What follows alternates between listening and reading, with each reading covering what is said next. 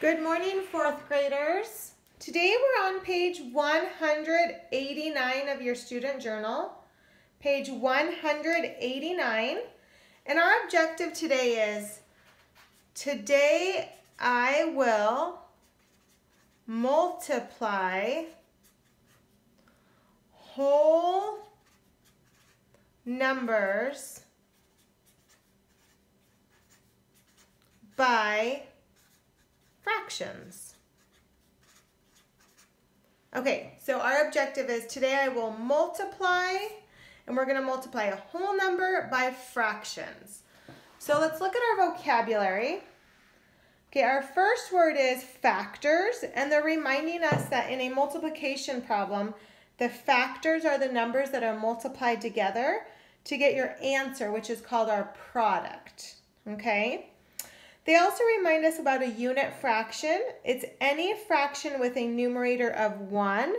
We're not only going to be using unit fractions though. When I said we're going to multiply a whole number by a fraction, they're not always going to be unit fractions. Then they remind us what an improper fraction is. It's a fraction representing a value greater than 1 in which the numerator is greater than the denominator. Okay? And then they also show us about repeated addition and that we can group them in repeated addition. So 2/8 is the same as 1/8 plus 1/8, and 2/8 is 1/8 plus 1/8. So they're just showing us different ways to do this. Okay, boys and girls, if you look at our steps today, they are extremely long. I am not going to be reading through these or using these. I'm going to show you them because I think these are too long for us to try to memorize. Okay, so I'm going to get started on mine right now.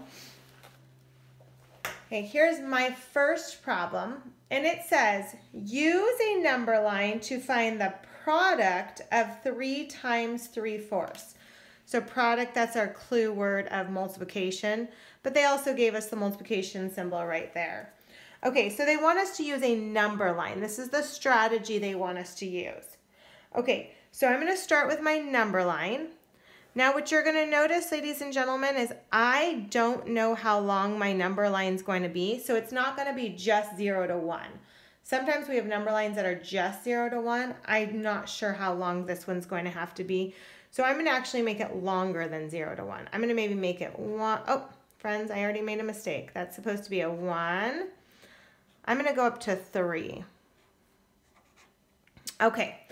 Now, when I divide this number line, I use my denominator to tell me how many parts to break it into.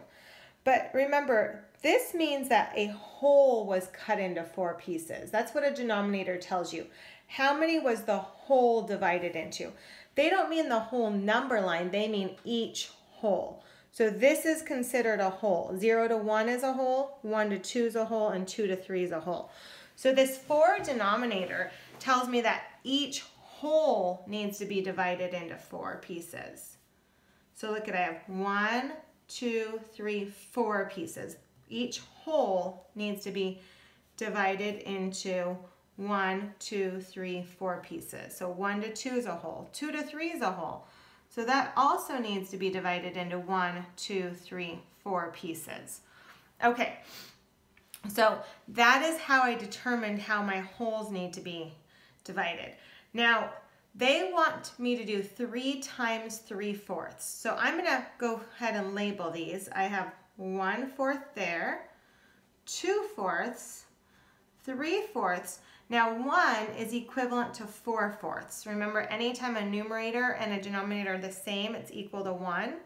And if I keep going, that would be 5/4, 6/4, 7/4. And notice how we're all into improper fractions now because we're greater than 1.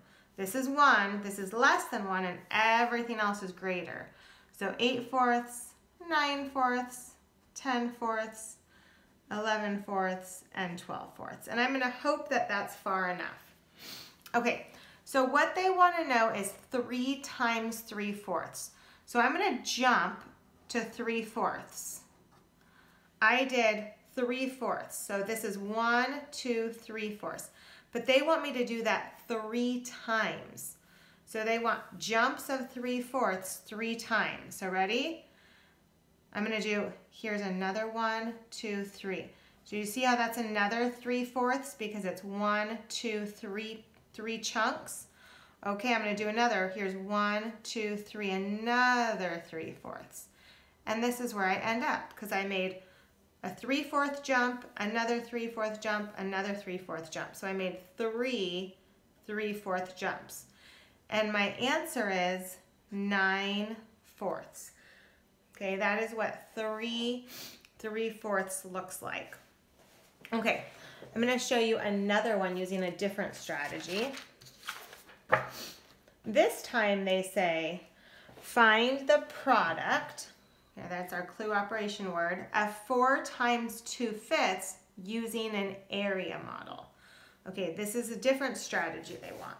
They want me to do 2/5 4 times, but they want to see it on an area model. Okay, so I'm going to do the same idea though, right? I'm going to do the same idea as I'm going to use that denominator of a 5 to tell me how many parts to cut my hole into.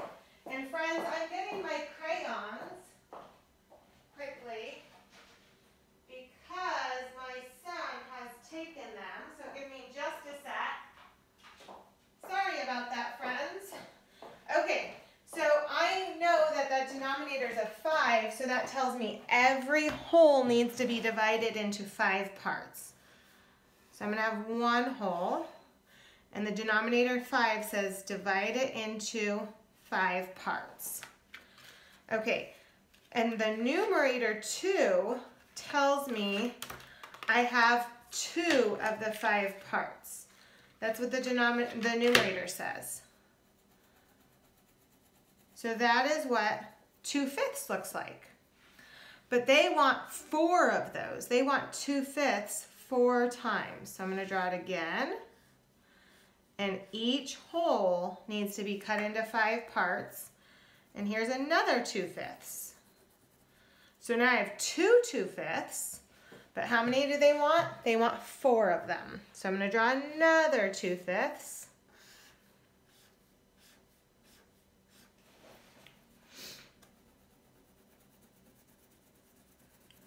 And they want another 2/5.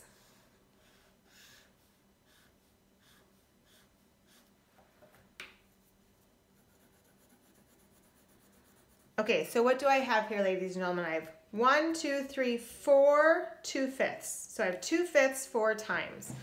Okay, and what would my answer be? Well, if this is 1/5 and that's 1/5, those are 1/5 also, but do I really have these ones? No, I only have the shaded in.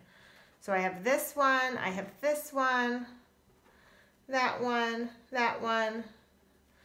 So how many do I have? Well, I have 1, 2, 3, 4, 5, 6, 7, 8.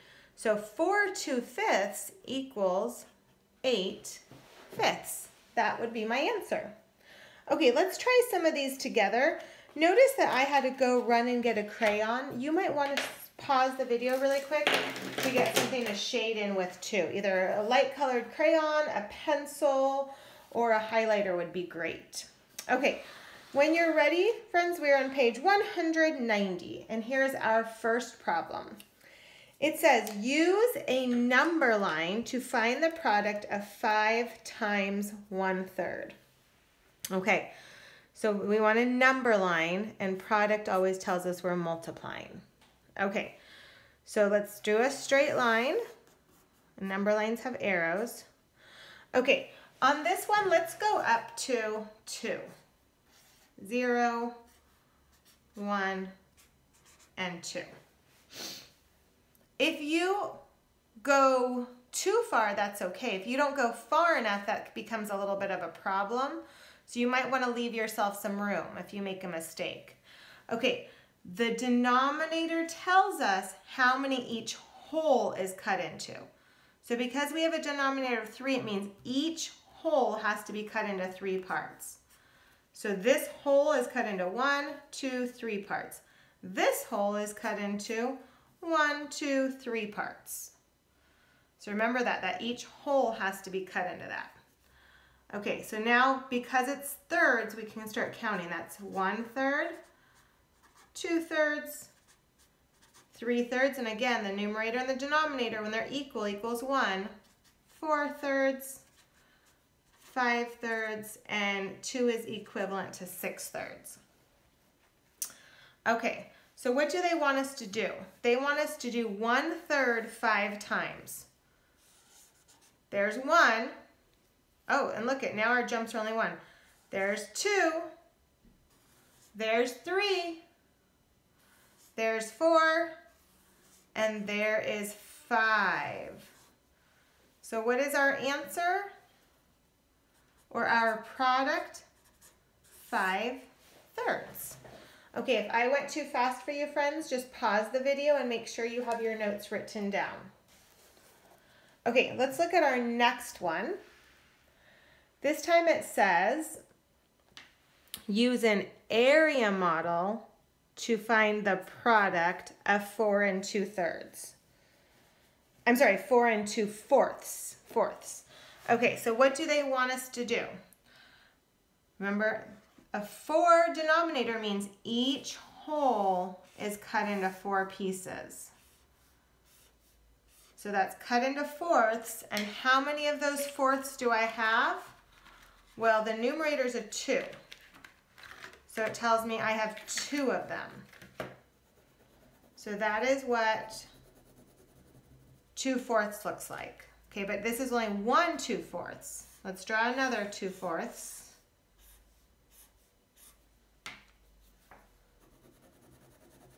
Now we have 2/4 2 times, but they want it 4 times. So let's draw another 2/4.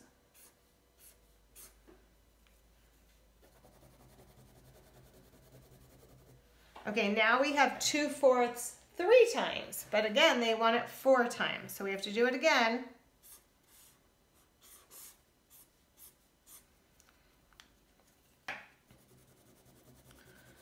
Okay, so now we have 2/4 1 2 3 4 times.